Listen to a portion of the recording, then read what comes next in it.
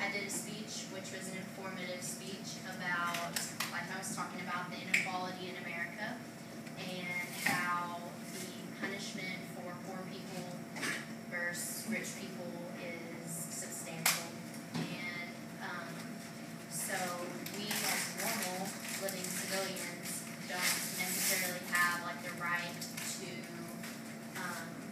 judges as much as we think we might, and the right to an attorney as much as we think we might, where somebody who can afford a lot can buy themselves out of the situations that they're in. I'm going to use an example of a guy that I heard on an NPR radio station.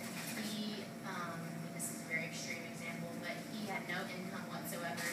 He was previously a drug abuser and alcohol abuser, and so he had no job.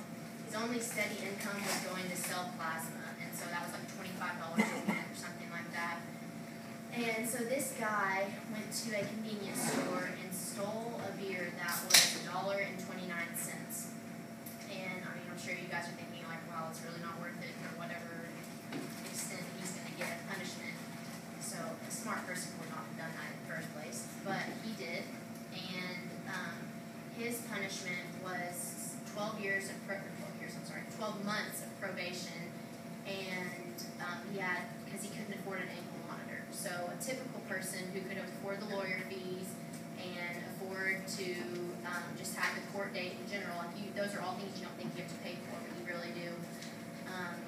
He got off, or he didn't get off near as easy as somebody who could have just afforded to have a lawyer in court.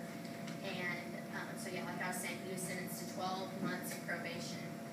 And you've probably all heard of the Miranda rights. Maybe hopefully they haven't been read to you, but it says that you have the right to an attorney, and if you can't afford an attorney, then one will be provided for you. But one really isn't. I mean, it's provided, but it's still $50. And so for someone who has literally no income, $50, he doesn't have that. And so back in the day, we used to have this thing called debtor's prison, which this is where I don't agree. Poor people, in my opinion, should not be charged any greater than somebody who can just afford to get out of it. I mean, yeah, like a $50 lawyer fee is probably really cheap compared to one of the best lawyers in the world, but just because that person can't afford a better lawyer than that, I don't think that means that they should be sentenced any more than a regular person that can't afford it should be. So back in the day, we had these things called debtor's prison, which we got rid of before the Civil War, but basically that's what we're still doing, because somebody who can't afford it, like that man who bought that beer or stole that beer, is getting harsher punishment. The other screwed up thing, in my opinion, is that public defenders are the ones who are reaping the benefits for this. So the people, if they get charged with a greater crime, then the people are making more money off of them. And so they really shouldn't be able to do that, in my opinion. And so basically what we can do as citizens are vote, make sure that your vote gets out there, and be educated about what we're voting for.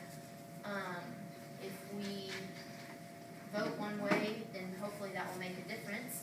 And our judges, I mean, there's nothing that we as people can do about this, but our judges just need to be